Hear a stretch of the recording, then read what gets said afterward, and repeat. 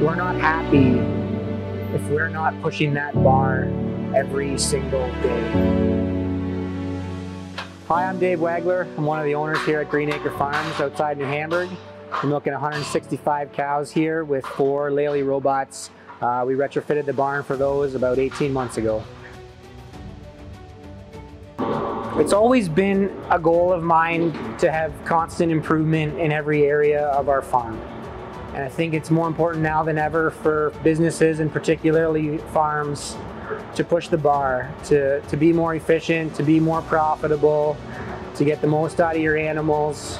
Our barn is full right now in stalls, and I don't really want to milk more cows, but I want more milk per cow, I want more fat per cow, I want animals that require less work and less maintenance. And every year you need to look at your data and see how that bar has grown and move those animals along and make sure that you don't have anybody in your barn that's taken up a stall that they shouldn't be. Stalls have become our limited resource, and we need to maximize those with highly profitable, efficient animals.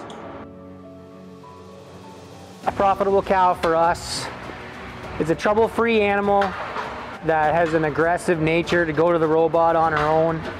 She's a high component cow with particularly high butter fat.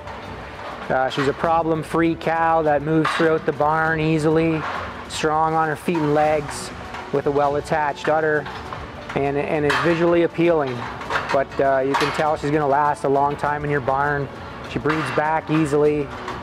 She's a cow that you sometimes forget about because you don't have to spend any extra time with her. We've always used a mating program through Semex, and in 2018 we started doing 𝗪𝗵𝘁 genomic testing. We were interested in adding 𝗪𝗵𝘁 element to our herd, and that was the most logical way to find the base and the cows that already tested positive for that. I'm certainly glad we made the choice to start using 𝗪𝗵𝘁.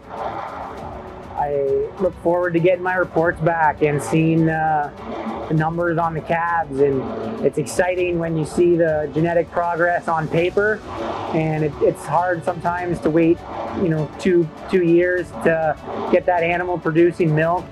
Test your patience for 2 years, but it reassures you that you're moving in the right direction. Your genetic goals are being reached, you can tell already as calves, and it adds excitement to your job, and everybody needs that every once in a while. We have a short-term goal of reaching 2 kilos of butter fat per cow in the tank, and we're really close to getting that, and then the challenge will be obviously maintaining that. I've been very fortunate in my farming career to work with a lot of great staff, from GenCore to now at 𝗪𝗺𝘃. Particularly, I'm thankful for the opportunity and still working with Pete Kaufman. I think we push each other in sire selection. We both know what the herd needs. He certainly understands what I want and what my goals are, so we're able to work together to make sure we're using the best bulls for this herd that bring all of our genetic improvement goals into one. A lot of our genetic success can be attributed to him and the relationship that me and him have. My grandpa used to always ask me how many 100-pounders we have, like how many cows milking 100 pounds, and that was probably about 15 years ago, and I'd tell him and he was impressed. And now you have 2-year-olds that are doing over 120 pounds a day, and there's been times where our herd average has been 100 pounds, and when it gets over that or stays at that as a consistent basis, that I think he'd be pretty impressed with that. I'm excited for the new things I'm going to learn management-wise, and I'm excited to see what these animals are going to do in the future.